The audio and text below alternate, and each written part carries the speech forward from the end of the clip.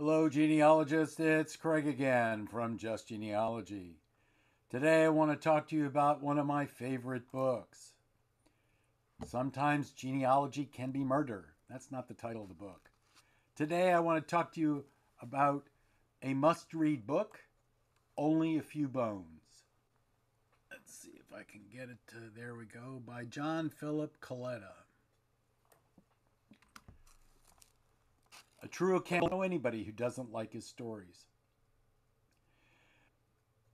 Family lore claimed that John's ancestor, whose last name was Ring, and since I have Ring ancestors, I always tried to figure out if John's ancestor was my ancestor, but that wasn't to be the case, was murdered in Mississippi in 1873. Newspapers and court records said the man and 4 other victims were killed and incinerated in his remote country store, but the case was never solved. After 30 years of investigating, the great-great-grandson, that's John, of the slain carpetbagger, whose charred remains were only a few bones, reveals what really happened at Rolling Fork Landing on that night on March 4th, 1873. Helen Hinchcliffe once told me, at least I thought she did, that it needed to be read twice.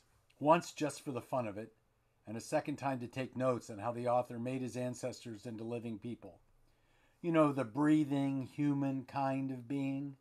How many times have you read a family narrative and wished you were dealing with someone other than a hatch, match, and dispatch person doing genealogy? Personally, I like fat ancestors, and all of these are very fat, genealogically speaking. I really don't agree with Helen. I think you can learn more by reading it 3 times. This is from a guy who rarely reads a book from cover to cover more than once unless he has to. And I've read it 3 times. Once for the story, it's a great story. And I'm not going to share the story with you beyond what I've already said because I don't want to ruin it for you. Once for the source, the endnotes, and documentation. If you're like me, you like to read every endnote or footnote. I actually prefer footnotes. No one can complain about a lack of documentation in Only a Few Bones. And finally, a 3rd time to see how he weaves the story and the documentation all together to make it come alive. This is the worst thing about genealogies. They're not alive. They don't always give you a sense of walking in your ancestors' footsteps kind of thing. Every genealogist should read this book 3 times. I may have to read it a 4th time since it's really been a while. It gets worse. It is a new and expanded revised edition.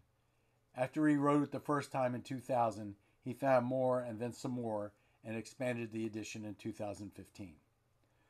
So today I bring you that sometimes genealogy can be murder and that there's a new edition, although it's not really new anymore, of Only a Few Bones by John Philip Colletta. And it's available at Heritage Books. And if you use the discount code GenealogyJohn, you will get 20% off on this book. Thank you all so very much for being with me tonight, today, this afternoon, whatever it is. And this has been Just Genealogy, where we are converting people doing genealogy into genealogists day by day. I appreciate y'all. Thank you so much.